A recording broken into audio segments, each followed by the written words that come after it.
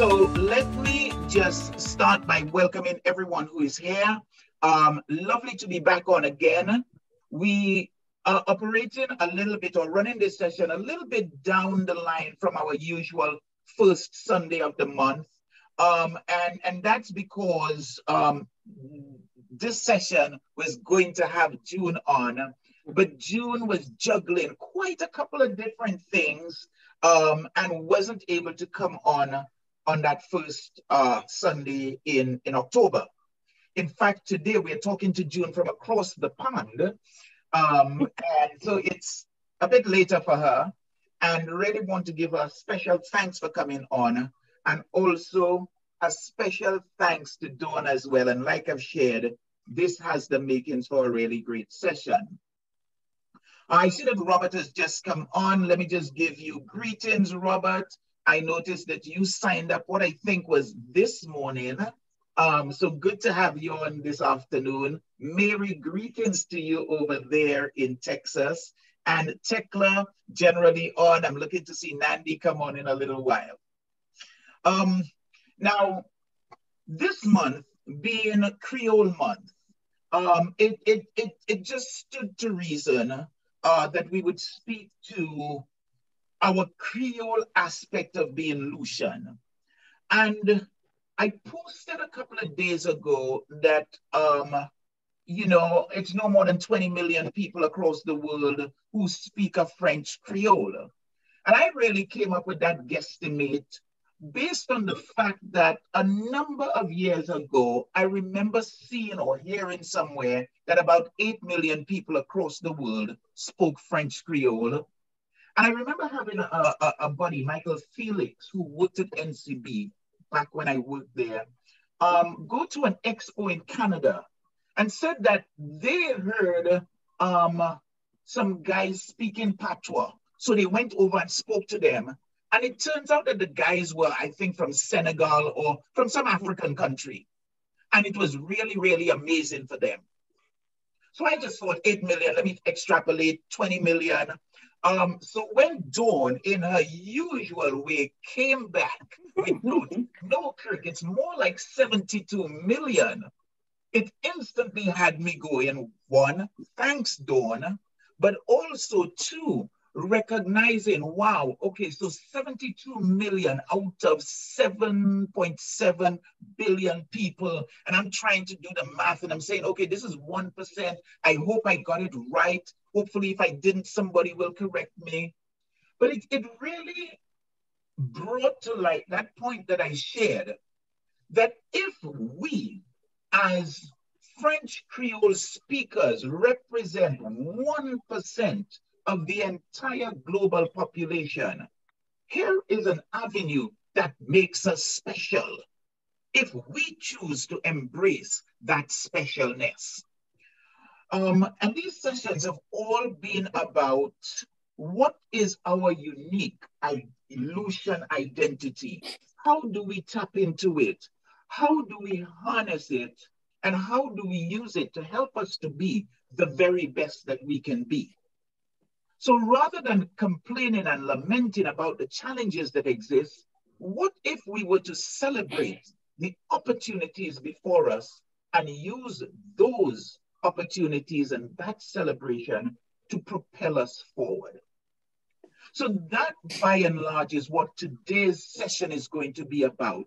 Just exploring our unique French Creoleness, and unique because every French Creole place has a particular essence of their own. I also want to remind folks that I have invited you to just share in the Q&A your take on it, you know, on Creole, on what it can be, on some of the things that you remember growing up that really didn't have an impact on you then, but have an impact on you now, or had an impact on you from way back then. But it's really, really about us making today's episode a celebration of our Creoleness and then taking it forward from there. So with that sort of introduction and baseline and guidance for where we might take this today, and who knows where it might end up, I would like to invite first Dawn to just share some of her thoughts on Creoleness, on our Creoleness, on where we can take it, all those things. And then after that, I will have June come in. And from there, we will just let the session flow. So without any further ado, let me welcome Dawn to share some thoughts, highlights, insights, etc. with us. Dawn, all yours. Thank you, Kirk, and good day. I can't say fellow viewers today. I'm on the other side of the divide today. So as already indicated, we are in Creole Heritage Month, but by coincidence, by design, it is also the second annual Caribbean Folklore Month.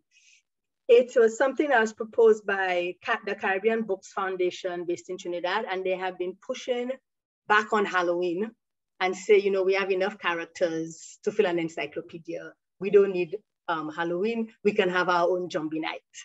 And so because of some of the books that I've written in the past, looking at, if you want, things that go bump in the night, I was really excited, and I'm really, you know, like projecting 10, 15, 20 years down the road. How will these two commemorative activities merge in Saint Lucia?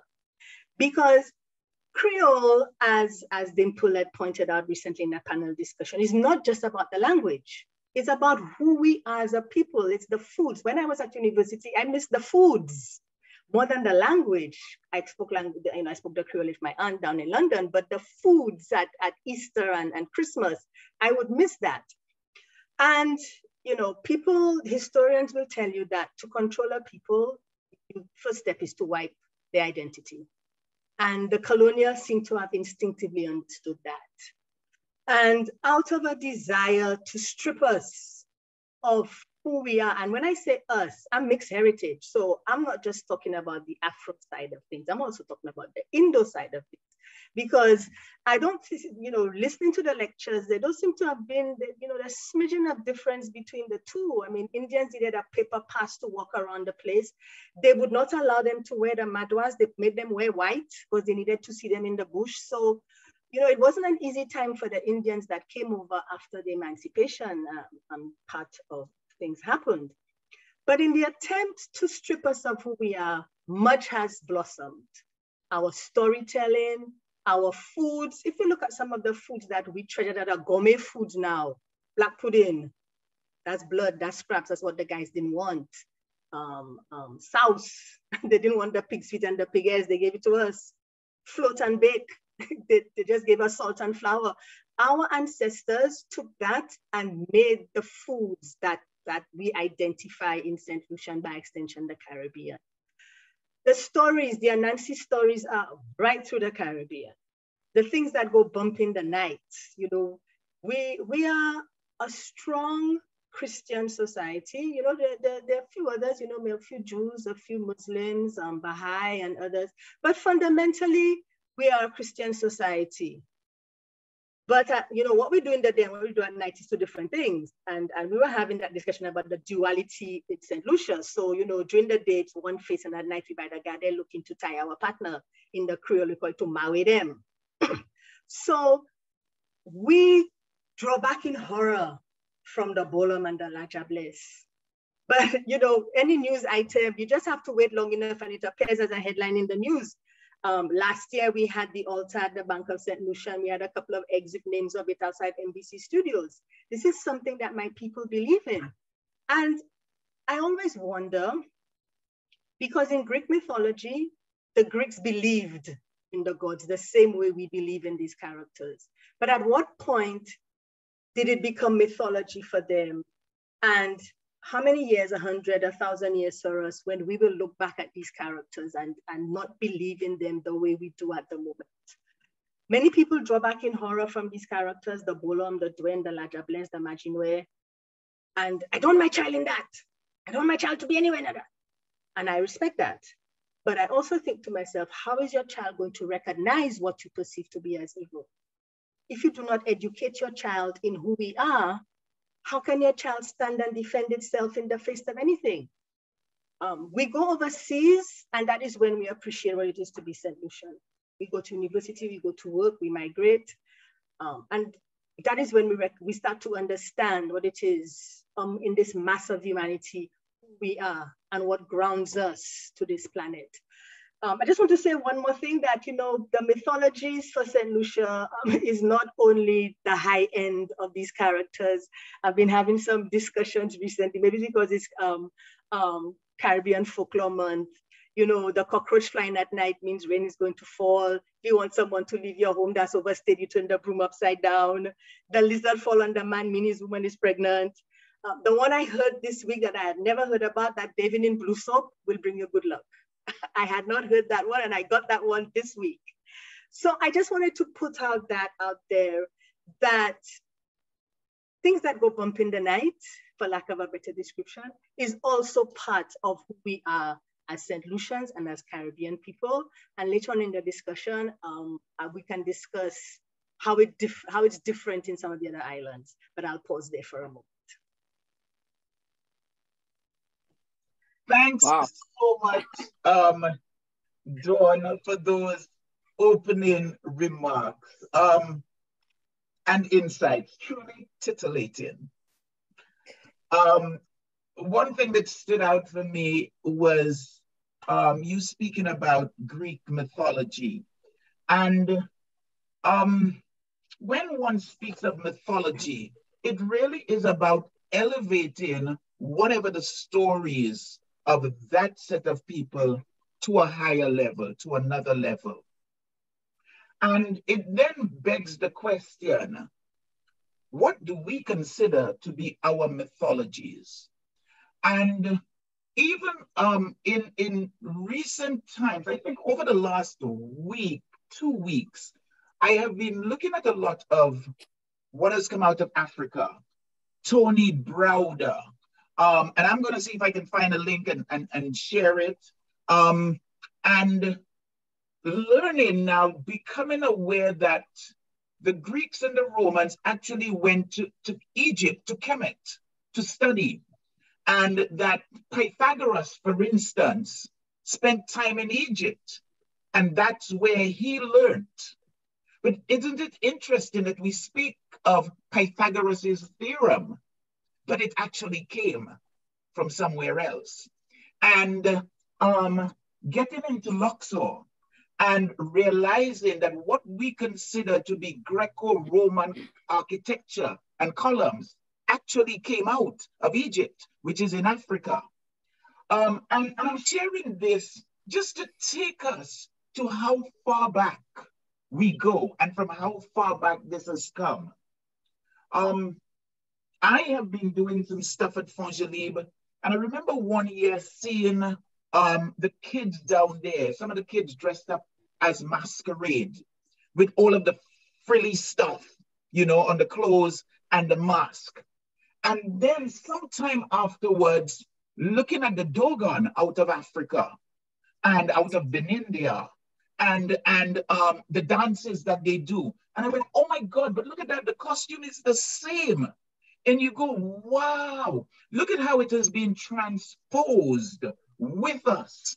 So even as you speak, Dawn, to the Indian side and the African side and what came over and how the colonizers worked to keep us away from it, how it has survived and how we have embraced it and how it has held us together.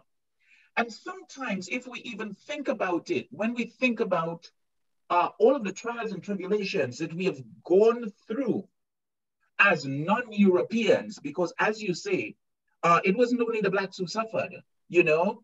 In a lot of instances, if it wasn't for this aspect of our spirituality or another realm that we held there, maybe many more of us might have committed suicide, might have felt that we couldn't bear the burden. So I just thought that I would take a moment to tie that back round. And again, just looking forward to how this unfolds. And let me also invite June in to share some insights from her perspective. So June, all yours. Thank you, thank you, thank you. It's really interesting listening to to Dawn and to yourself, talking about all the mythology and all the things that we believe in. But one of the things that really bothers me a lot about us as Saint Lucians is that a lot of the times, the things that we practice, the things that we do, we just do them because we know they were done by our parents before. And we don't really understand why we do them. I am one of those firm believers. I know everybody loves to bandy around this phrase, I am proud to be Saint Lucian. I have national pride. But I'm not so sure what that means. There are a lot of people, there are a lot of different countries that formed us, or from whose influences made us the Caribbean people that we are, okay? And we need to understand it. I have to say that there was a lot done to make sure we did not understand a lot of our history. And I mean, I was a history teacher for years, and I mean, I began to realize that history was being taught by books being written by the colonizer. There were very few history books written by West Indians. And one of the things that I need for us to think about is that in order for us to understand all the things that we do so that we can understand who we are, we have to start from the beginning. And the beginning did not start in the Caribbean. The beginning started in different places. When it comes to traditions and stuff like that, and the dark side, you will hear people say things, oh, Saint Lucians are so superstitious. Yes, we are. But a lot of what we believe in, we can actually link to what people from Christian churches believe in. They believe in a God that they've never seen. They believe in all different types of things. They believe in miracles, that miracles happen. They believe that you pray, if you pray long and hard enough for something, it will happen. I'm a believer. I believe that. But why then do we decry those who do not believe in the same things that we believe in? For example, Kirk, I'm going back to your point about the children from Kwéyòl. I'm sure a lot of people looking and listening do not even know the history of Kwéyòl, right? And if they understood the history of Kwéyòl, they would understand the connection to our African heritage. Of course, we have had several eons of making sure that we do not know anything about our African history. People will say things, oh, that came from our African culture. Africa is a very big place. Africa is a very big place. Not every African does the same thing that other African, you know, it's a huge place, and we have to try and understand that. That's one. Two, we have to understand where our influences came from, Kirk. And our influences came from the people who were found here, the indigenous people who were found here, our first discoverers, okay? Our first discoverers were not European. Our first discoverers were already here when the Europeans came. We need to understand that. I'm sure, Kirk, you and Dawn, do you know very much about our Amerindian history? No, we don't. We only understand it from the little things that we see. We have never been encouraged to look into the people who influenced us. And I'm saying, if we have to even understand what it is who make us, what it is that has made us Saint Lucian, we have to understand all the influences of our history, even the ones that a lot of people don't want us to even think about. So Saint Lucia's culture is rich, it's beautiful. People are still fighting the language. I look at Journée Kwéyòl and International Kwéyòl Heritage Month. People do not even make the effort to try and get the correct spelling of our Creole words. And when you try to correct, they see it as a war. You know, so there's so much about us we need to believe in before we can truly say, I am Lucian. And how do we do that? How do we do that? What kind of history should we teach? And how do we teach that history? We cannot teach history the same way I was taught history when I was in school eons ago. We have to teach history that is relevant. We have to teach living history and then make the connection to the living history. Everybody knows my passion. My passion, in case for those who don't know, is traditional masquerade. And it's very simple. It was a tradition that I grew up with as a child. If there was no traditional masquerade, there was no Christmas for us growing up as children. If there was no Asu Square, there was no Christmas season as children. So, I mean, it's something that I'm passionate about. I hear people say all the time, you still in that? Yes, I am. And I will continue to be until I die. Because through the traditional masquerade, we can learn about our history. Okay, so I'll stop here for now. I see if anybody has anything to add or subtract. Okay. Well, the only thing, if I may, is that it's one of the things, if you go to the various lectures and you follow people that discuss this, particularly Hazel Simmons McDonald, who is a linguist, you will realize that to call it French Creole is so wrong. Yes. Because she has traced this language back to the nations on the west coast of Africa, the Creole. And up to this week, there was a panel discussion on NTN talking about La Magouid, but I mean, they strayed into the culture. And Dr. Dalfinis was showing the linkages through the language back to Africa of taking, I mean, maybe the French words is why we call it, I don't know, maybe that's why we call it French Creole, and trying to make a new language, because as I said in my opening salvo, is that the first thing you do is strip people of their culture, and if you mix people from different African tribes, they cannot talk to each other. And so that's one way of diluting any rebellion. What did my people do? They just made a new language. Yeah. And this is what we have today. So we have to understand, and as you said, rightly so, a lot of where we come from. And I just know a little bit because I'm nosy. Yes, and the thing about it is, I will also say, yes, this is International Creole Heritage Month, and Creole Heritage Month, and October 20th is International Creole Day, Journée Kwéyòl. And again, we cannot appreciate who we are if we do not understand where we are from, our history, what made us who we are. And we need to understand our history so that those kinds of things do not repeat themselves. Okay. It is very important. There is a lot there.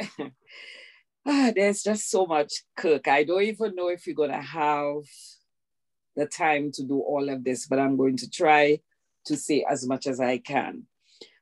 Saint Lucia is at a beautiful place right now. It is a place where we are now understanding that those people who were the keepers of our traditions, we now understand that one of the reasons why a lot of youngsters, a lot of people don't know it and appreciate it is because they held it really close to their hearts. They were afraid to let it go because they thought that if they let it go, it would die or it would become something else. I mean, even let's look at the attempts that were made with the language Creole. the Folk Research Center and the Kwéyòl folks did a wonderful job in actually getting it as an acceptable language, Kwéyòl. However, we still hear people refer to it as patois. We still hear people say French Creole. We have a written language. It's called Kwéyòl. But one of the things Folk Research Center did, and the people connected with the movement, and which is being corrected now, they held it really close to their hearts.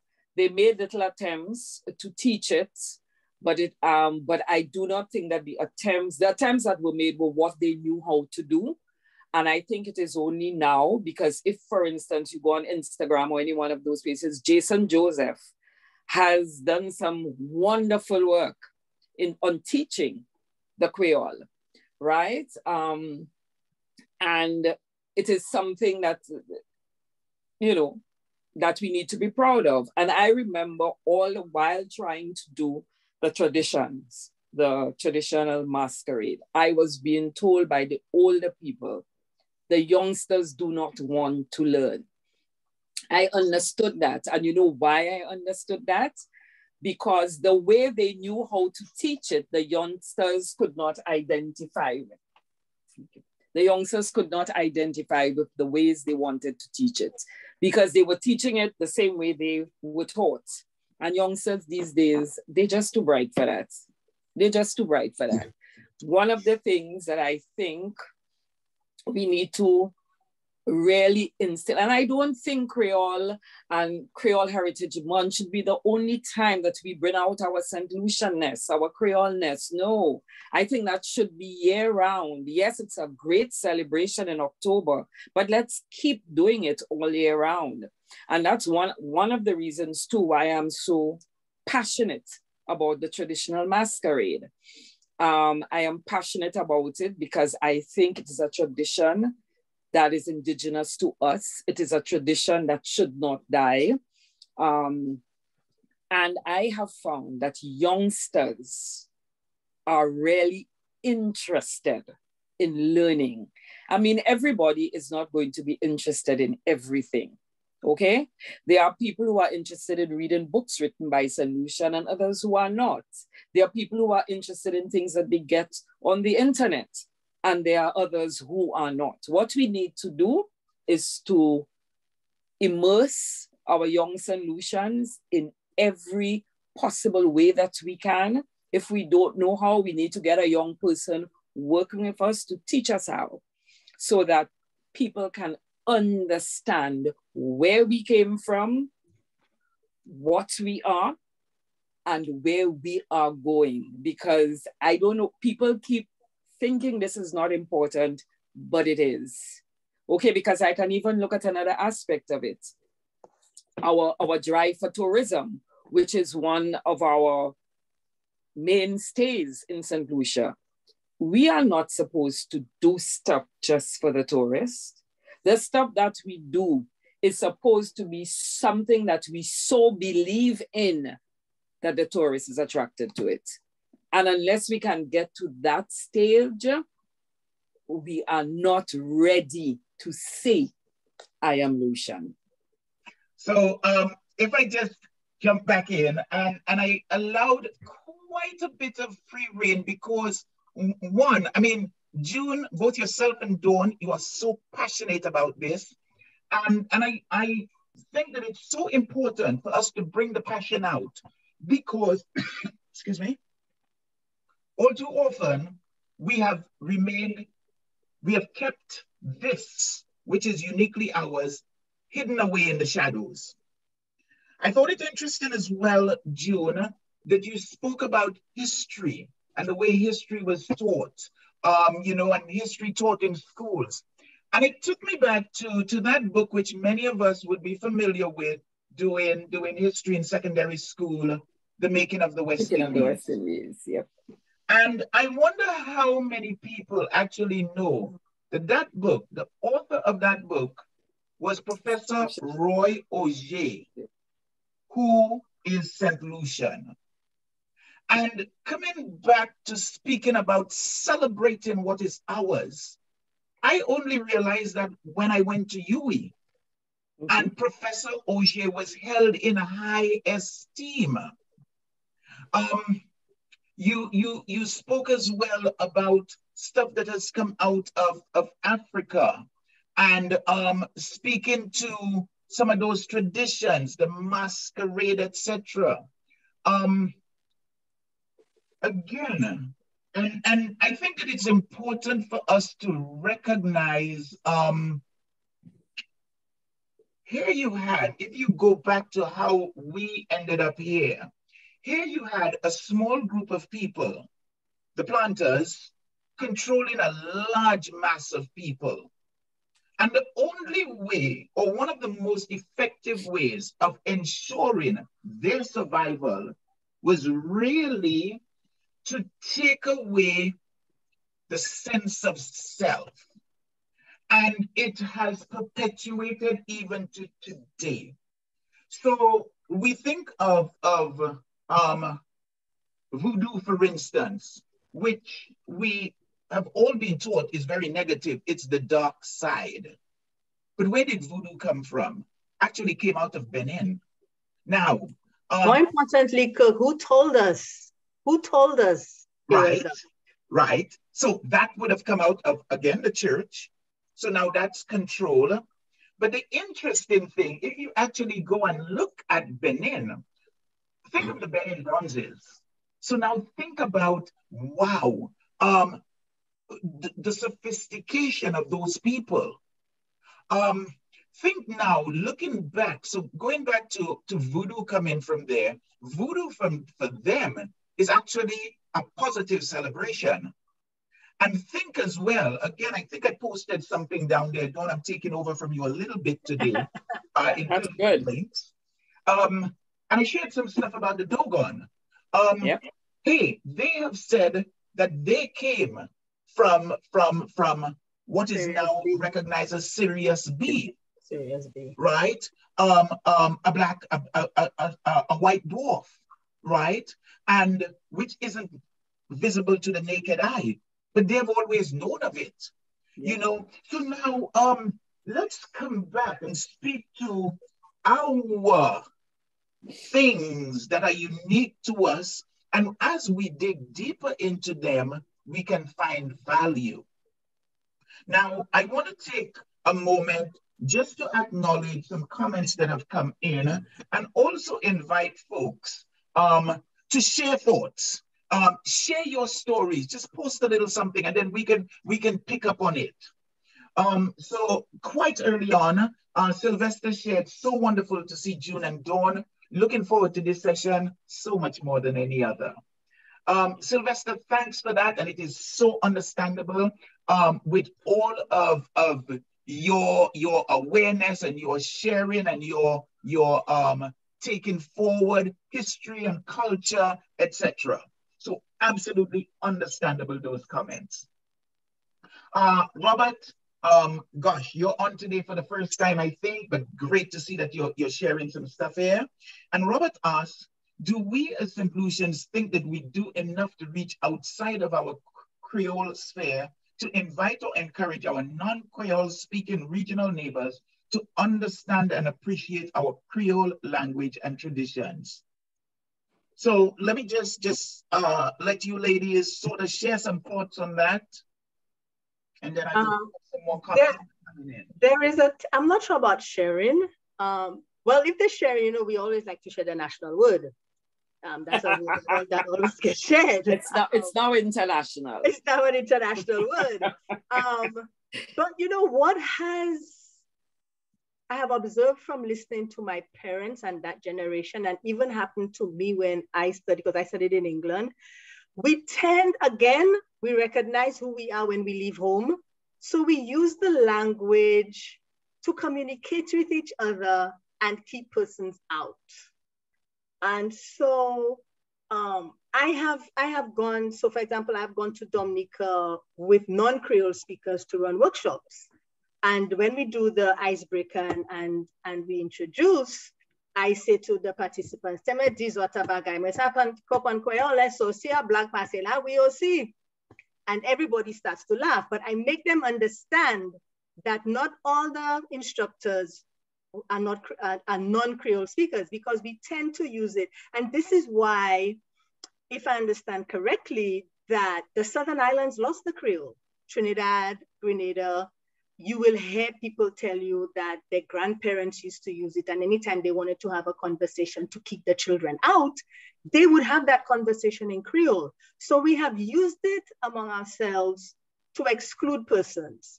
But as June is speaking to the fact that now we are looking at teaching it, all that may change, because we're looking that's an expansive position, not an exclusive position. And also, if I may, I wanted to pick up on what June said. We like to say this, that the children are not interested. And that is not my experience. And I know that is not June's experience either. Nobel Laureate Festival is in January and COVID burst in March. And that year, I was talking to the children because I'd done the Peanut story, Peanut and the Caribbean Myths. The children know Medusa, they know Thor, they know Spider-Man. They do not know our characters. Now, whose fault is that? We have to look in the mirror and say, hey, it is my fault. Ours. So when I began, and the teachers did not know either, interestingly. So when I began to talk about the characters, the children were full of questions. They wanted to know more. You know, I just dropped a line on Facebook this week there, and you should see the comments on that. Even Auntie June was on my case with questions, right? And the bus came for the children, and suddenly the teacher says, oh my God, the bus is there half an hour, we have to go. The children were riveted to the seat. They did not want to leave. And that is always my experience when I have to engage with young children. You speak to them in a language they can understand, and they are sponges. They want to learn, they want to know. Recently, earlier this year, CDF dropped a link by a young lady, let me see if I have it there, called Courtney Green. She's a Saint Lucian at the time. She studied at Nova Scotia College for Art. And she had a class assignment animation, and I had to do a 1-minute animation. Guess what she did? She did Laja Bless. She did a 1-minute story in animation of Laja Bless, because now leaving home, she's overseas without maybe even realizing it. She's now grounding herself in what it is to be a Saint Lucian, and maybe by extension, a Caribbean person. Yep. So thanks so much, June. Let me invite some thoughts from you, and then I'm going to pick up a couple more comments that are coming in, and the comments are actually coming in quite fast and furious. I'm loving this. Okay, I want to deal with the question asked about sharing with non-Creole speakers. I just want to let him know that it's not, I'm not sure. Okay, let me tell you exactly what it is. Please, we are exactly trying desperately to get our own people on board with the Creole. And we cannot go out there and try to bring in people and try to make it something unless we ourselves know it and believe in it. And I think that's one of the problems. As much I find that there are a lot of non-Saint Lucians who are more interested in the Kwéyòl language than Saint Lucians themselves.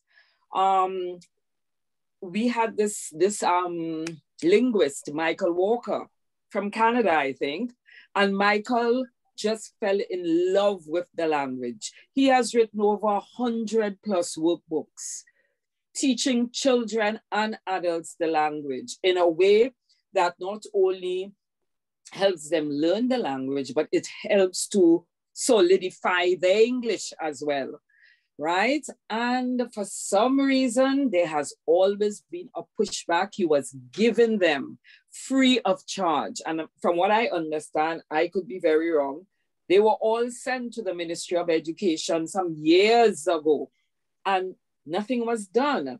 And it is because there is a pushback from our people about teaching. I am still looking at, I don't know, Dawn, if you saw some of the comments when somebody was talking about teaching the Creole language. And the spelling bee. And somebody says, yes, the spelling bee, that's right. And somebody comment. says, why are we teaching children Creole? That is going to keep them back. I have not heard somebody say that for years. I did not realize that people still thought that way, but it was something that had come straight down from our colonial past, where doing anything that the colonial masters did not understand was to be, you know, was to be shut up. So I just want, I just want to tell the folks that think we should share that I'm sure there is a lot of sharing going on. I'm not very sure at what level, but we are really busy trying to get our people to understand and appreciate the language before we can really say, let's do something formal out there. I mean, there are so many countries. I mean, I have had friends. There's one from Antigua in particular who has been brought up in Saint Lucia, and every time he sees me, he says, what is this thing about Kwéyòl or Pat or whatever you call it? It's just there to keep back people. Who talks that language? You know, and why do we need that language? So it is something that we have to get away from people, that kind of thinking. It is such a beautiful language to learn. It is such a beautiful language to know, but we have to try and get our own people on board, after which we will share in a formal way, but we need to get our people on board first. And that is a very difficult thing. I have never understood why there was such a pushback against teaching Creole in schools. We teach French, we teach Spanish. I know that people out there are going to say, oh, well, you can learn, you can speak French when you go out there, and you can speak Spanish, but hell, we can speak Creole. We can speak Creole. There are so many people in the world, Seychelles, Mauritius, so many countries in the Caribbean that can understand and speak to each other. There's absolutely no reason why we should decry our language like that. So thanks for that, June. And even as you speak to Creole and Kwéyòl being taught in schools and, you know, the pushback and so on, here's the interesting thing. I think that it must start first from within us. And as you were speaking to that, I thought for a moment about the Syrian community. And you might go past and see two Syrians who live locally in Saint Lucia speaking to each other in a language that we don't understand. It's not taught in school, it's taught from home. And let's just imagine now, if there was that embracing of Kwéyòl, starting from the home. And there's certain things that a mother or father will say to their children in Kwéyòl that has a distinct and specific meaning like it can have in no other language. And I'm making the point about coming from the home because we're coming back and always at the focal point of being Lucian and what is our unique sensibility and what is its value. And that is an area where there is great value because coming from home, there's that sense of self-worth and uniqueness that would be instilled. Yeah, but there's that bit. Yeah. Yeah, but for people in my generation, right, that were coming up, my parents spoke fluent Creole, but they never taught us. Yeah. I know there are parents who speak fluent Creole and do not want to hear their children utter one Creole word because they have been taught, socialized to believe that it will keep them back. Now, when you spoke about the Syrian community, I laughed because one day I was somewhere sitting eating, and these two young Syrian guys that I've known since they were little came and sat. And the Kwéyòl that erupted from out of their mouths, I went into total shock because I know they have their own language and they speak, but my boys were speaking their Creole. Huh? Yeah. So it's just, we, like I'm saying, I like where Saint Lucia is at now. I think that the push for teaching Creole, the push and the other thing was the theater arts, that is now a subject in school, is giving us the opportunity to teach the youngsters about their culture and tradition. So I will have youngsters coming to me to talk about masquerade. People will have youngsters going to them to talk about the flower festivals. I mean, it has given another impetus to this push for our Kwéyòlness, our Kwéyòlization, for the want of a better word. And I think that is all the first rungs of the ladder towards getting us to understand that how Saint Lucian we are. But there is also a danger, all right, that I need for us to understand. Dawn said about it earlier on. It is because we were so devoid of anything else but the English history and culture and whatever. And they made sure that nothing about African history could be taught. Nothing.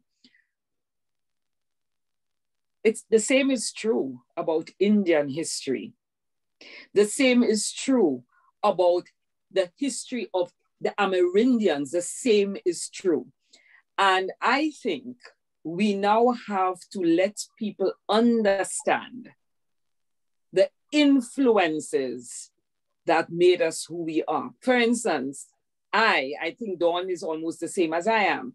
I am a Douglas. One day I said that and somebody looked at me and said, well, why should you say that? I said, because that's who I am. My mother was Indian. Her parents were from India. My dad is Black. His dad was Black from Africa. He came in from Barbados, but he has African roots. So I am a Douglas, and there is nothing wrong with saying I am a Douglas. The only difference is that I have more information now about my Black history than I have about my Indian history. And that is why when I was working with the Cultural Development Foundation, I had been contracted to do a children's program. And the last one I did was film. And I said, a lot of the kids don't know the history of Saint Lucia. Let us do the history of Saint Lucia in film. And what we did, we divided them up into groups. And I said the history of Saint Lucia did not start in Saint Lucia. The history of Saint Lucia started where those people came from. And let us go back to where they came from and see if we can understand the route that it took to come here and the influences that it gave. I would love to see that film shown over and over again at Emancipation, over and over again during Junior Kwéyòl. But for some reason, it has never hit the airwaves. I don't know why. And it is something that we need to keep immersing our children in. Be immersed in your history, be immersed in your culture. Because the reason why we're getting so much pushback is because people don't know. And and when you don't know, you can't understand or appreciate. Yes. So I think that is one of the reasons why we're getting such great pushback. So true. Now, I want to push on a little bit because, like I said, comments are coming in fast and furious. Okay. So here is, and I think that it's testimony to the engagement that we are having. So Trudy, thanks for this. Trudy reaches out, and this one is for you, June. Hi, June. I was very interested in your clarification that Kwéyòl is not French Creole, etc. A few years ago, I bought 5 booklets. Bon Saint Lucia, Palais Kwéyòl. Yes. Oh, okay. Bon Saint Lucia, Palais Kwéyòl. Kwéyòl by Michael Walker. Mm-hmm. It did make it easier for me to pronounce the language. So is this our Kwéyòl? That's Trudy's question. From Michael Walker, definitely is. This man fell in love with our language. And as a linguist, he wanted it to be taught. And he came up with teachers' manuals and Creole workbooks and so on to make teaching the Creole easy. Yes, it is. I mean, there are a various number of reasons why there may have been French influences there, but when people like Hazel MacDonald Simmons MacDonald did her stuff, the revelations that came with her research were totally amazing for everybody. Everybody. It is our language, ladies and gentlemen, is not French Creole. Our language is Kwéyòl. It has its own syntax, its own method of writing, its own rules, and it's easier to learn than English. If I may add, Kirk, to that question, is that I think in the 1970s, Dame Paulette and a number of other linguists in the region agreed as to the spelling, because for a long time, Creole was not a written language. Creole. Yep. They agreed as to what the spelling and all the whatever the rules that go with it. And this is why we're able to have the dictionary. So we even go a step further to call it Antillean Creole, because it's the same for the cluster, Guadeloupe, Dominica, Martinique, Saint Lucia, I think Cayenne. They all got together and they agreed that this is what we as a collective in the region would speak and how we would spell it. Yes, okay, that is very correct. Thanks for that, Dawn. Let me go on to this comment coming in from Ronnie. Hey, greetings, Ronnie. And I think that Ronnie is over in California, if I'm not mistaken. Okay. So Ronnie says that there was a pushback within society years ago that Kwéyòl was the language of the country people, that if you speak it, you were known as a country bookie. Mm-hmm. That's true. That's true. And that was a way of dividing and conquering. Mm-hmm. You had to put a division and make people believe that everything from the rural areas in Saint Lucia was beneath everything that was from the people in town, as they call them, right? That is why I have such a problem when people talk about, what do they say? They don't say other communities. Districts. The out districts. What is an out district? Right? It is not an out district, it's the other communities. The other communities. And whether we like it or not now, everybody, there's a mishmash of everybody in Castries. You know, there are people who are born and bred in Castries, but the majority of people who are there now have their roots in one or more of the rural communities. So yes, we were called, people in the rural areas were called country bookies because they had substandard, some of them had substandard educational systems that were just not on par with the ones in Castries. Yes, we understand that. For a long time, there was a lot of hatred for Castries people from people in the other communities until, of course, they became Castries people. And then who are you going to hate? Yourself? So, I mean, and a lot of things that the rural folks had, the rich cultural heritage that they had, and they were immersed in from young, came over to Castries when they came. And so now, I mean, that whole thing about people being country bookies, what is a country bookie? What? There is no, a country bookie just does not exist. And if it exists only in the minds of people whose minds have not developed, okay? Because there is no such thing as a country bookie. That is just passé. And people should not even say it, just like they should not say the, the what districts? The out districts. The out districts, the same way they should not say that. Just make sure it just is not said, because there is no such thing. My parents, my dad's family was from Mark. My mom was from Vieux-Fort. So I guess that made me total country bookie. Okay, but I could not speak the Creole. Yeah, so I think these are things that we should have grown out of. If people have not grown out of it, it's time. It's time, because it's part of who we are. And it is time for us to stop allowing other influences to dictate who we should be. Yeah? If I can just, thanks for that, June. And if I can just share some insights as well. And I'm really smiling right now because I have been blessed and I've had the good fortune of having connected not only with the folks at Fongelib, but down in the countryside. And I'm saying the countryside with a particular reverence. They've got a different way of life. They move to the beat of a different drum. Yes. That's right. And also, being in some of their groups, the WhatsApp groups and so on, I am always blown away by their celebrations. It's a birthday. It's an anniversary. It's a whatever. You're going to see them out at the hotels with the nicest cake, in the nicest outfit, with some exotic drinks. One guy who said to me, "Oh, it's my birthday, but we're renting a villa. Come down and check us."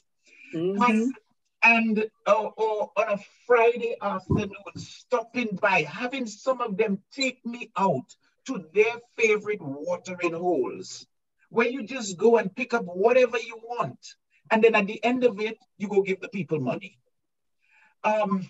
So it's such a beautiful way of life. Yeah. And June, as you spoke to the divide and conquer bit, I would like to invite and encourage folks who haven't spent much time south of Castries, south of Bexon, south of Cul-de-Sac, to take some time and just get out and stop at the little cabarets and just engage with the people.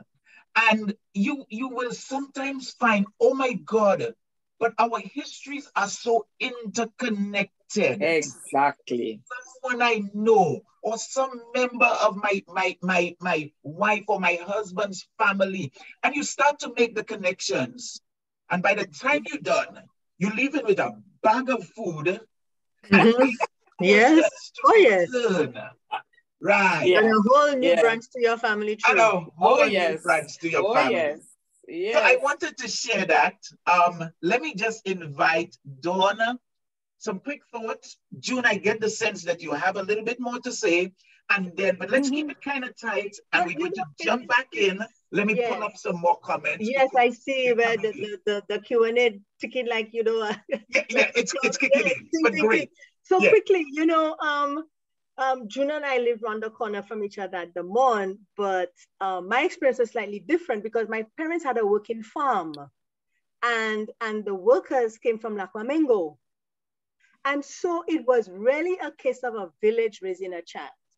Because when I constructed a sentence badly in English, I got corrected. When I constructed the sentence badly in Creole, I got corrected. So I you know, I'm probably illiterate in Creole because I grew up with the two languages, just being naturally corrected in whichever tongue. And that is what we need, because I think we alluded to the family unit a while ago, and that, but as June said, sadly, some of us are not in a position now to pass it on to our children, even if we wanted to. So it falls now to the state. And I see now we have 13 questions. Yes. On point, Dawn, and let me tell you, the people at Fongelib, they're not tired telling me, take my word. And I'm being told that I'm not talking patois, it's Pakatai talking. But also, you know, just, one of the things that June said that resonated with when I tell people, because we have this thing, I learned a phrase a few years ago called code switching. And English is creeping into the Creole like some invasive species. Yep. My parents' generation, which is the same generation as June, speak fluent Creole. They speak fluent English. and never mix the two. That's right. So why are we mixing the two? That is because a lot of people never learned the language from the authentic source, if, for want of a better word. And because of that, they had, when they would pick up one or two things, but because they didn't know it, they would just put in a little English word. And it's just a lack of knowing the language. But I have to say at this point, I learned to love my country, my communities, from my dad and my mom first and foremost, and then from Folk Research Center and the National Trust. I mean, I learned about Saint Lucia in such a rich way that I am really hoping that Folk Research Center can pick up again and do what they're doing, and that the Saint Lucia National Trust actually reaches more youngsters with some of the stuff that we're doing. But I think, you know, Kirk, you, Dawn, and I can create something, you know, because Dawn has her wonderful books on the whole of everything in Saint Lucia. And if we team that up with you and Forja Libre and all your, we can do something. I think what we need to do now is immerse our youngsters in what we may have missed out on, but we don't want them to miss out on. Yeah? Agreed. And with that said, in fact, you know, June, this is a lovely segue. I have always shared that for panelists who come on, I want to invite you that if you've got anything that you want to share, product, for instance, that, you know, can be of value to our audience, you know, by all means, use this platform to get the word out, because we spoke earlier, I think, June, you made reference to it, the divide and rule. But really, it is for us to, I was going to say come together and multiply, but then that has interesting connotations. So that's taking your Africanness too far. Yeah. It is for us to embrace and support each other. I will use that as diplomacy. Okay. Those who know me know what my passion is. I will continue developing and teaching traditional masquerade of Saint Lucia until I die. I have my last book is a resource book called The Traditional Masquerade of Saint Lucia. It's available on Amazon. It's available at Folk Research Center and at 758 Books in Leclerc. So it's something that anybody who just loves our culture and wants to know more about it, feel free. I also have a blog, a Facebook blog called Culture Corner Saint Lucia, STLUCIA.com. And it's where I am trying to use the traditional masquerade to teach the history of Saint Lucia, just in a very simple way. I have to update, it hasn't been updated for a little while, but not much of it can change actually. It really goes through the history. And I'm also the producer of a youth and arts theater company of youngsters who started as Kiddie Crew Theater Company. And before that was kiddiecrew.com, our children's television program. But that theater company has been started so that we can highlight the work of our local playwrights. And we started off with Roderick Walcott. We went on to Drina Frederick and Kendall Hippolyte. And this year we just did a brunch theater written by one of our older students who now make up the core management team of the group. We also have a traditional masquerade group. And we come out every year at Christmas time, although there is one group who can come out all during the year. Actually, we're going to be performing for Journée Kwéyòl at different places. So people, we need support. We need people to understand. I'm going to continue teaching. I still find I have not reached enough people. as far as I want to reach of the masquerade. We're trying to now bring the masquerade back to the original community so that they can again take ownership of it. And our biggest project has just been launched. We are doing a film written by one of our seniors, again, two of our seniors, based on the masquerade characters of Saint Lucia. It's called Murder in the Masquerade. It's a 6-episode film. And of course, we want everybody, even if it's a little $10 that you can give, please feel free. We'll be sending out our platforms and so on so that people can give us. It's very costly, but I intend to do it because it has to become the Christmas movie of Saint Lucia. You know, like how you have Netflix and Hallmark Christmas movies, that will be our Saint Lucia Christmas movie. So look out for that, and you will see the development of it as it goes on. So thanks for that, June. I was just trying to post some of the links, but Dawn, I have to confess, I am nowhere near your proficiency. I don't have access to the chat today, so I have to send to you. Okay, that's what it is. But yeah, we send to you.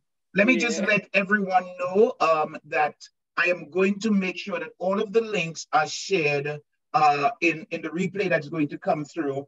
And Dawn, let me just invite you to talk a little bit about your stuff, and then we're going to jump right back in to other comments coming in. God, we have gotten on the other side of the top of the hour. Where has the time gone? To go. Well, you know, everybody knows now about the peanut tails. Yes, Mama Peanut, Mama Pistache. She's a little 8-year-old, and through her, you know, a lot of information is imparted to children. I have the Creepy tour. You dropped the link for my Amazon, so you can go and get the Creepy tour. When I needed to write the Creepy tour, I just came on my Facebook and said, people, give me the stories. And someone said, but you can make them up. I said, no. Saint Lucia has too much of this for me to go and make up any story. So yeah. The Creepy tour is a ghost tour of Saint Lucia. The only thing is that the ghost tour is fiction, but all the stories on the ghost tour are people's experiences. So you can go get that. And it's really good. It's really, really good, that Creepy tour. And Dawn, we still have to do it. A real Creepy tour whenever we need to do it. Yes. Okay, that's in every cemetery. Yes. Yes. Thanks for that. And let me push on and take in some more of the comments that are coming in. Hey, sure. Karen, it's been a little while. Here is Karen saying, we need to teach about Saint Lucian history. We have been taught to be ashamed of our Lucianness, and that is sad. Yep, true.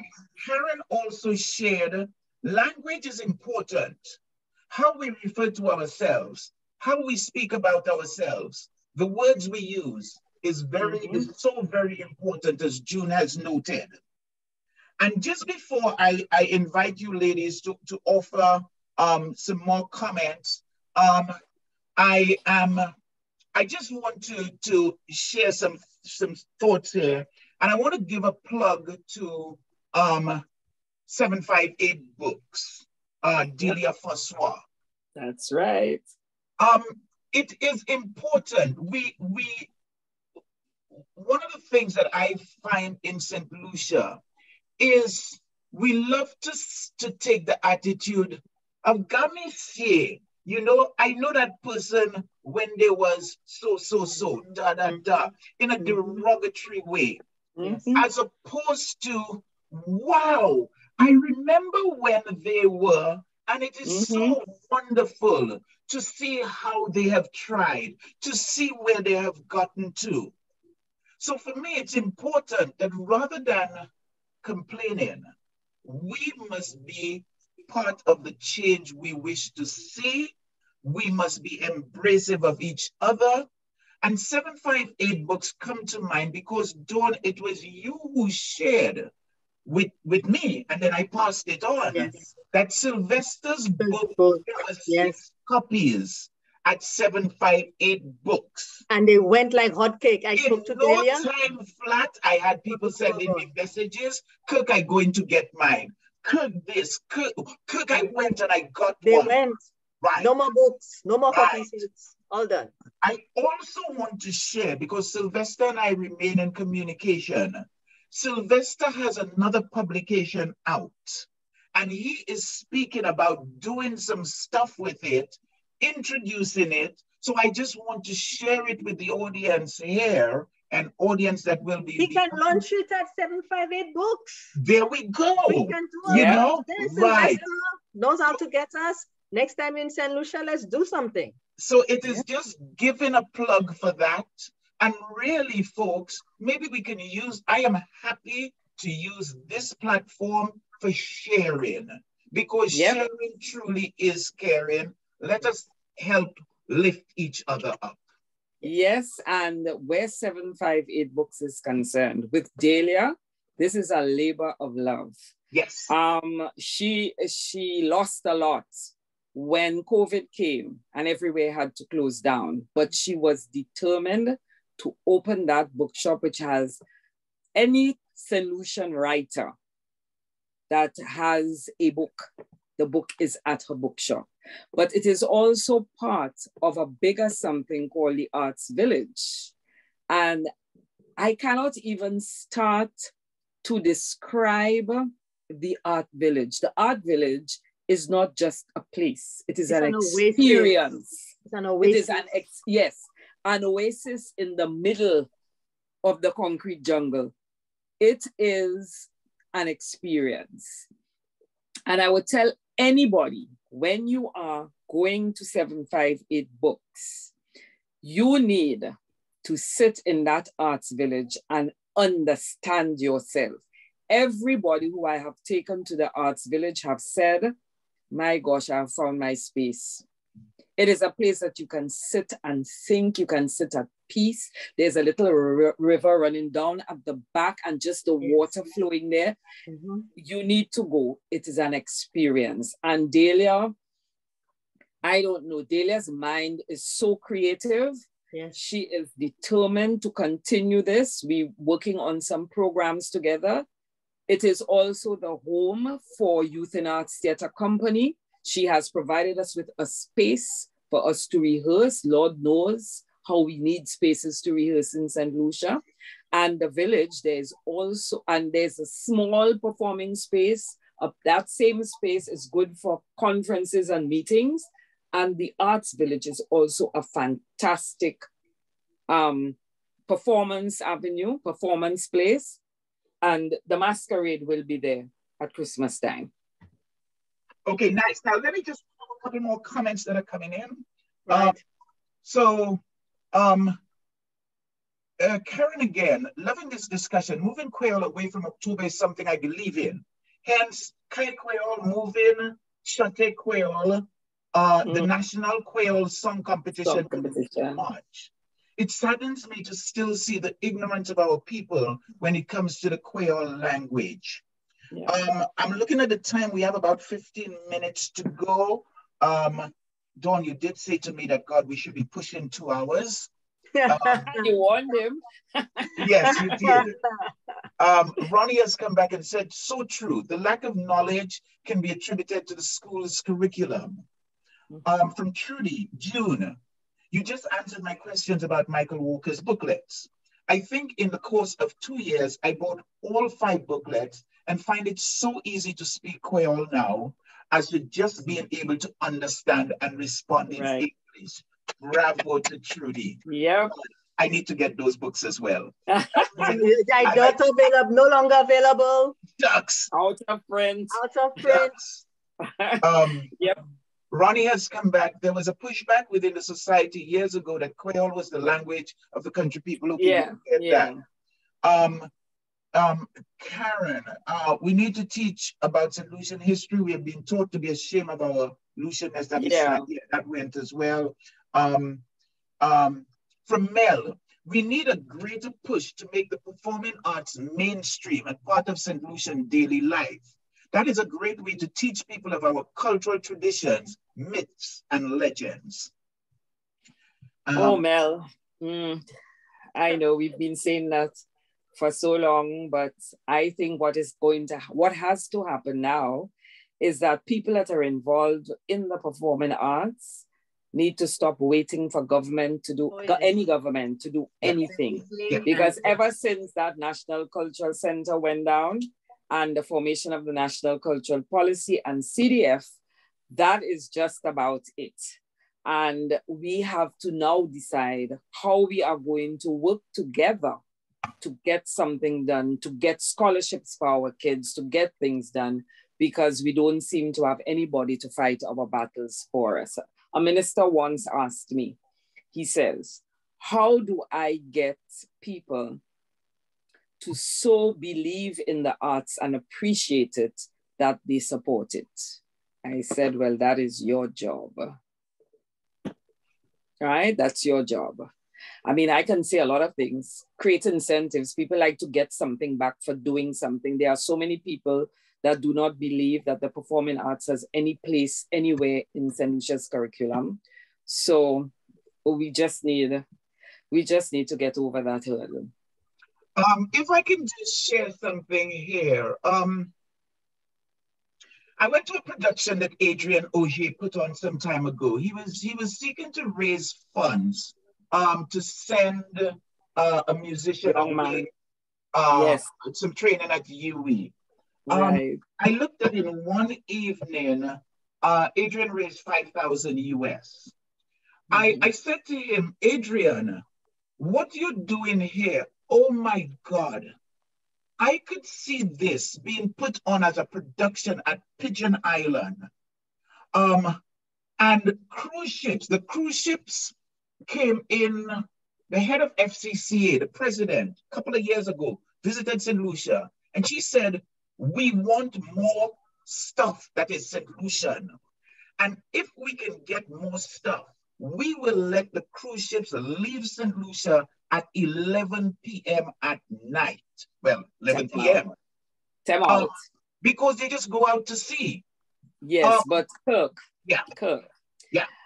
As far, one of the problems with this is people do not understand the costs of doing those productions, right?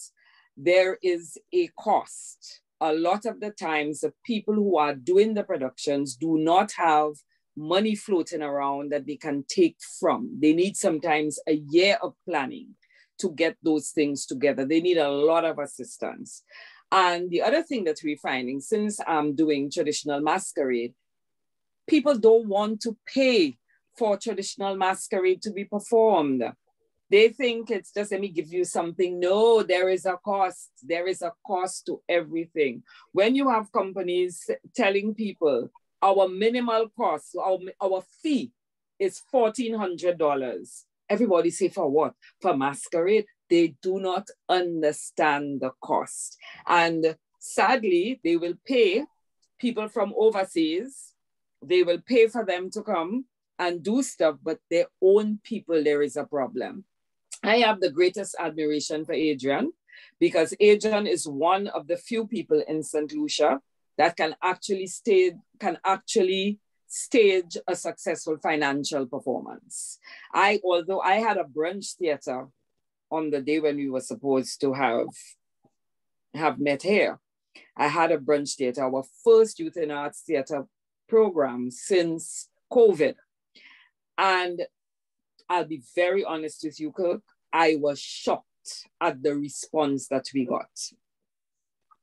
I mean, I was shocked, and I think the children, because the youngsters, because they realize the things that they got, that the amount of people that were there supporting and screaming and could identify with what they were doing, they got a fever that I had never seen in any rehearsals. Yeah. And I mean, kudos to our Auntie Karen Tobie. She was our tati in that, and she was amazing. But people came to me and they said, why don't you have it again? I said, if you can find the money for me to have it, I will have it. Because it's costly. People don't understand it is costly. Sometimes you have to be trying to raise funds for over a year before you can do a production. So I'm just going to say, and then I'm going to jump on because, gosh, we've got 10 minutes left. this is one of the reasons why I see tourism as the avenue. And tourism can help to bridge that gap, to give us the money. Like I said, the cruise ships are interested in it. And I think I like the direction in which we're going now with tourism, speaking to community tourism, speaking to wanting more authentic Saint Lucian experiences. So there is opportunity for us to create product, always cognizant of the bottom line. But that's going to be for another show. Another show. And I'm going to pick up, Dawn, you warned me 2 hours. They kept my word. Here is something coming back from Yolanda. I have always considered Patois or Kwéyòl a romantic language. Am I wrong? And of course, you know, I had to get to that question, and I am staying away from multiplication this time. I'm handing over to you. Before June jumps in, when you hear someone speaking Creole properly, I'm not talking about the stuff when I do it, right? When you hear someone speak that Creole, you just sit back and you just close your eyes because the sight is interfering, and just listen to this language flow. At least that's my experience with Creole. To just listen to this language, not being invaded by any other language. And you know, I spoke about the invasive species English, but it's interesting, our cousins in Martinique facing the same thing, you know. My colleagues in Martinique say that the French is invading their Creole. And so they're in a battle like us to keep the Creole pure. Now it may slide a little easier because Creole kind of have a lot of French words, sounding words in it. And it may be a little more stark for us. That's a English speaking officially is our official language. But they are facing it across the seas in Martinique. But Creole is a beautiful language. June, it is a beautiful language. And I remember years ago, Marcellus Miller, who was on Radio Caribbean. Yes. I used to love to hear that man speak Creole. I still do. I think he speaks some of the most beautiful Creole ever. And I remember when I was working with Folk Research Center, we used to go to the other communities to set up and film and do everything like that. And I remember this man in Deriso. One day I said to him, boy, when I hear you all speak the Creole, I shame to open my mouth, the way that I mash up the Creole when I'm speaking. He said, no, speak it. We'll correct you. That's how you will learn. And I want to tell that to our Creole speakers out there. Do not feel bad when people correct you. That is how you will learn. And for those who are correcting, do not come with a level of condescension. Yes. Correct because you want to teach, not because you want to make somebody feel bad. I remember once hearing one of the purists saying that if you want to call yourself a Saint Lucian and you can't speak Creole, you are not a Saint Lucian. I say hell to the no. I am a born and bred Saint Lucian, and as proud of being a Saint Lucian as I can be, I was never taught Creole, right? I learned it along the way. But because I do not speak Creole does not make me less of a Saint Lucian than people who can speak it. And those people who can speak it need to teach it. They need to teach it without embarrassing and without condescension. Agreed. Okay, so. Now, I'm going to run through, we've got about 7 minutes left. I'm just going to run through the comments that are in right now, so at least I would have them covered for the viewing audience so that they would get a feel for it. And then I'm going to invite both of these lovely ladies just to share some closing thoughts. So Ronnie has shared, agreed with June totally. It was a way to divide and conquer. It was a way to be derogatory to our language and those who speak it.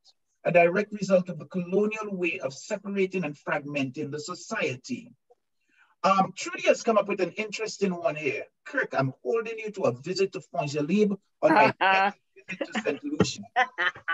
Yes, let me that's when we start our tours. That's correct. And I was just going to throw in here, a number of folks have reached out to me after the early sessions that we did, going into the Balambush River and finding the petroglyphs. And folks have been asking, when are we going to do another one?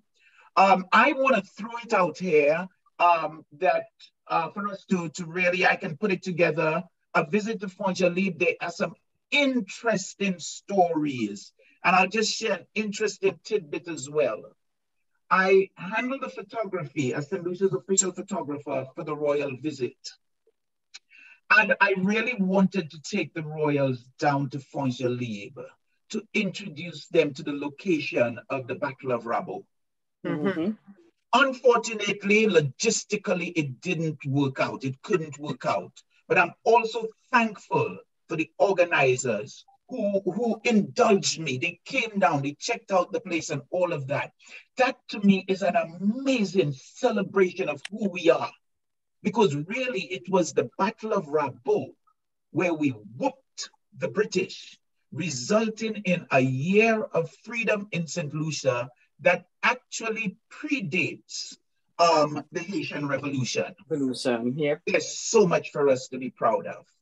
Now, I'm going to push on with a couple more comments and then invite ladies in. Alcina, what are 3 recommended books for learning Kwéyòl? Any of you ladies can share some thoughts? I think, Alcina, please get in touch with the Folk Research Center. They will be the best people to tell you what books you can use. I know for sure Jason Joseph has a little handbook that actually teaches you just the little phrases and stuff that you should know in Creole. And you can get in touch with him on Instagram, but the place to go is the Folk Research Center and they will guide you accordingly. Jason also has a YouTube channel, so you could type in his name and you can subscribe, and he has a lot of videos there teaching the language that so that will help because you'll hear him saying the words. You not just read it, but hear him saying it. And I know that Dawn is going to share that link, so it will be in the link. It is, Dawn, it is. Yes, right. Okay, Mel says, just ordered my copy of Traditional Masquerades of St. Lucia. Wow, great going. Thank you. Yeah. Trudy, where exactly is 758 Books located in Leclerc? I will certainly visit. All right. Okay, I'm going to do that. That's Trudy? Yes. Okay, I'll just give you a rough description and then we will get the proper things and send to you. Yeah. If you go to Leclerc, where the National Research Development Foundation used to be NRDF, or the gap opposite the health center, and you come straight up that road, make no turns, you pass the Bellevue turn, don't go up there, you will see on the right, 2 houses after the Bellevue gap. There you'll see the big sign, 758 Books. You park on the road and you walk all the way down inside to the beautiful oasis. Alternatively, you just pass Stevenson King constituency office. Yes. You pass the bridge and you'll see the sign. Thank you, Dawn, because that's what I was going to say. You cannot miss the blue. No, June was being politically correct, but I wanted to be politically incorrect and you beat me to it because everybody in St. Lucia knows Stevenson King. Office, yes. Yes. And you can't miss it. It's so blue. Up the hill, that sign is massive. You cannot miss that. You can't miss it. Once you pass on the bridge and you see the sign. Right, when you pass Stevenson King on the left, you will see that sign right in front of you as you're going up there on the right. And you just go down the alley. Yeah, and just go down the alley. It's a beautiful oasis. And I will even encourage any and everyone out of unity, because we are so polarized politically. Regardless of what color you favor, if you can't find the office, stop in at Stevenson King's office and ask. Yeah. Sorry. Okay. So now pushing on because we're tight on the time. Okay. Sylvester, yes, I'm in touch with 758. That's wonderful to know. And the Arts Village, we will be launching there in late November. Look out for it. Yes. Yeah, Nice. great going, Sylvester. There is an international, this again is from Sylvester, there's an international connection of traditions we think are only local to us. Living in Central America, I am finding so many connections. For example, the Day of the Dead, celebrated in Mexico and Guatemala, and being incorporated now into Belize, which parallels All Souls in our Christian tradition. Yeah. Many of the symbols used parallel our Laja Bless and Bolam images. Interesting. From Karen, again, it goes back to our appreciation of what is ours. Trudy has shared, where is it? Yep, back in the 70s, Roderick Walcott Productions came to fruition due to passion and volunteering for the love of theater at all levels. Even when there was more support, even when there was support from government. Costly indeed. That, I think she might have wanted to say no support. Trudy also shares, I see Nobel Laureate Week, January to February, Independence Month would be a great opportunity for productions, theater, for marketing to visitors, etc. Again, I know money is required. Roderick has shared, Kirk, Dawn, June, congratulations on a very enlightening session. Well done. Thank you, Roderick. And we're Robert, sorry. So happy to have you on and glad to know that you got so much out of this. Like I said, I think it's your first time on. Jason Joseph just published a beautiful handbook that's Karen sharing. Trudy, thanks, June. I got an idea, yeah. And of course, she's tickled.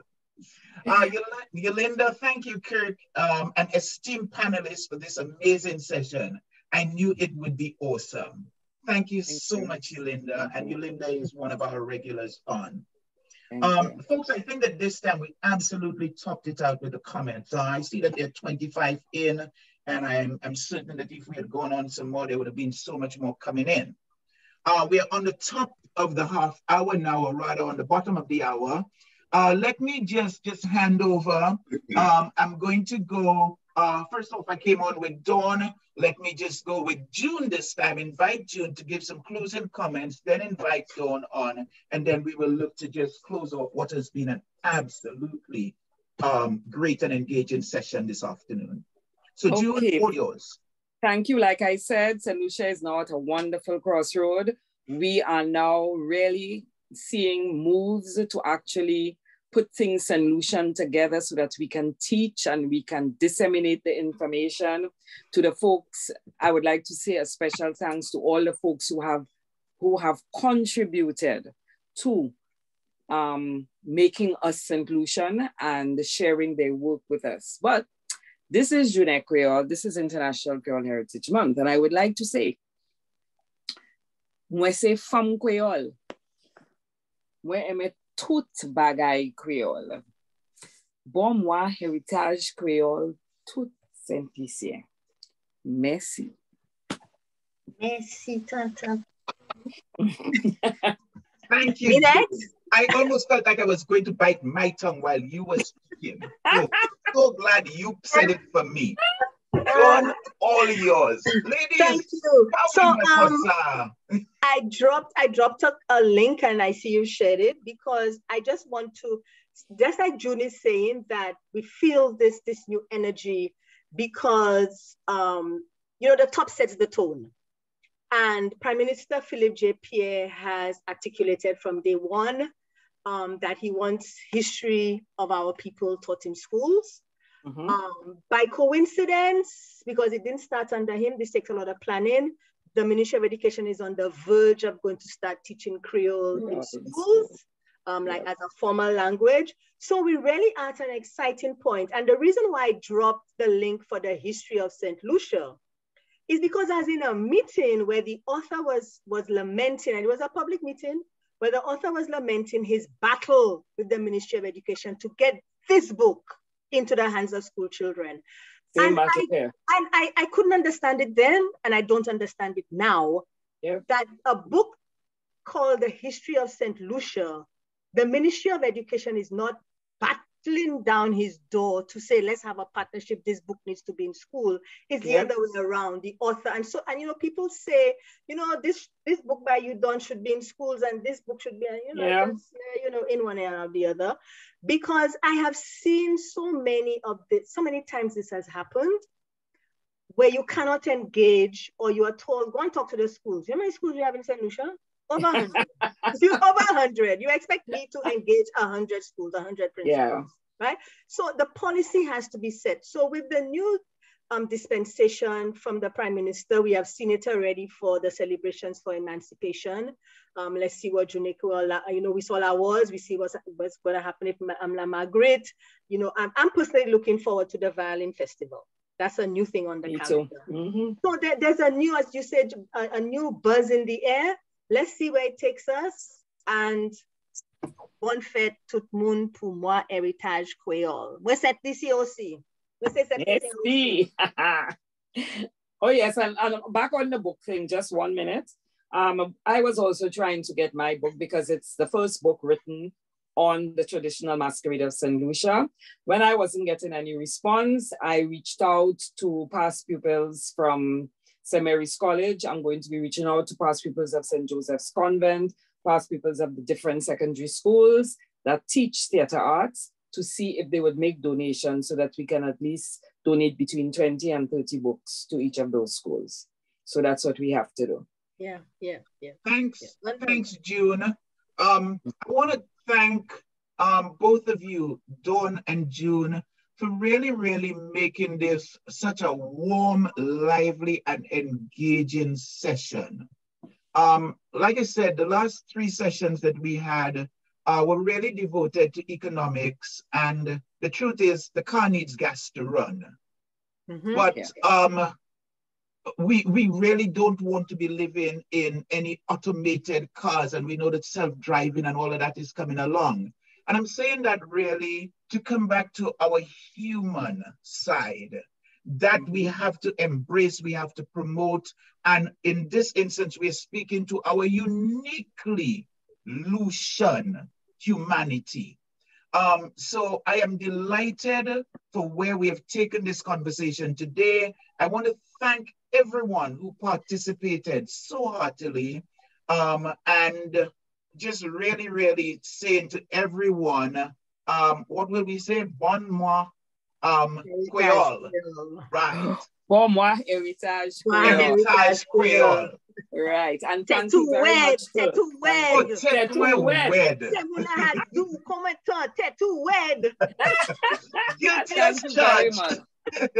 Thank you for inviting me. Thank you. Have a good rest of your evening. Bye now. Bye. Thank you. Dede. Dede.